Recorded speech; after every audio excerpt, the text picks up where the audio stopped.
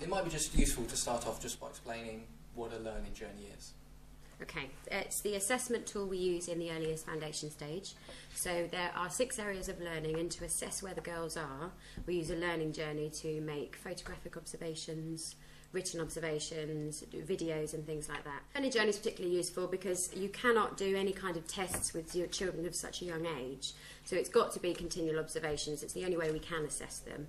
And the learning journeys are just a culmination of them all together. It's something nice for parents to see, so it's good for our communication with them. You know, I'm a parent that spends probably 50% of my time out of the country. So to go online to see what my child is doing from distant fields is fantastic. It really is. You know, you actually feel that the family's there with you some of the time.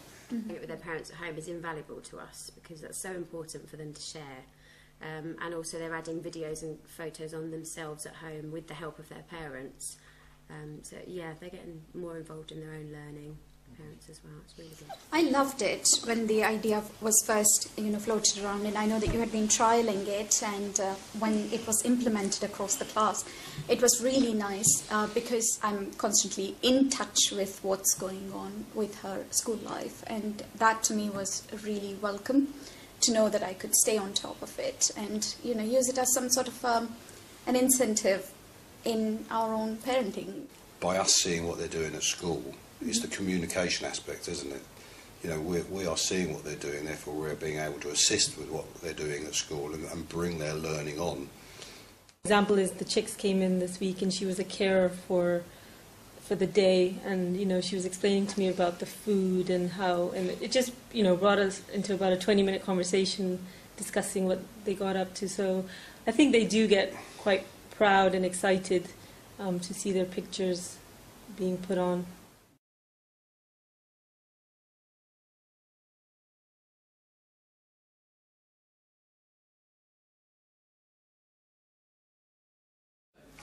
Edmodo's a site that uses very similar social networking structure to Facebook and various other social networking sites, so that students and teachers can interact socially in the learning environment, and it provides a lot of the safety that's missing from other social networking sites, which is probably its biggest plus, I think.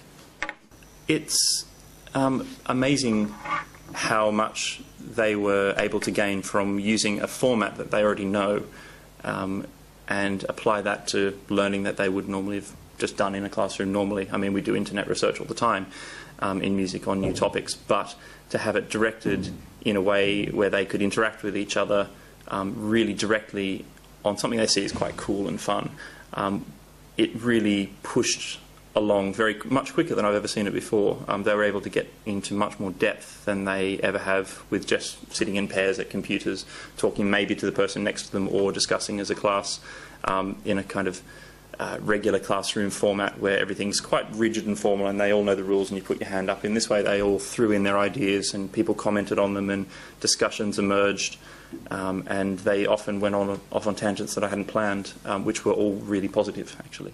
I've done sort of short, easy questions for them to discuss just within that forum itself. So, a photo up. When was this? What was it?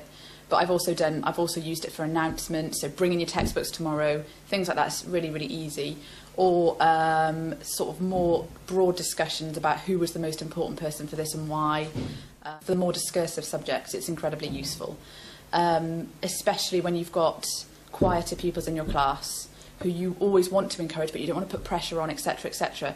I've found that this is a really, really good way of getting their attention and getting their confidence to speak, because they can they can feel more comfortable in that environment. They can think about what they're going to write before they say it, and so if they are worried about saying something silly, they've got that time and space to contribute. Yeah, I definitely think it's useful because if there's anything we're unsure of, we can either post it for everyone else to also put in like their opinions. Yeah, over the Easter holiday I had a question, or one of the other girls had a question, then I answered it, but then Sophie also put her input in it, and it was really useful to see how each of us sort of interpreted the question, and so that we could understand it more.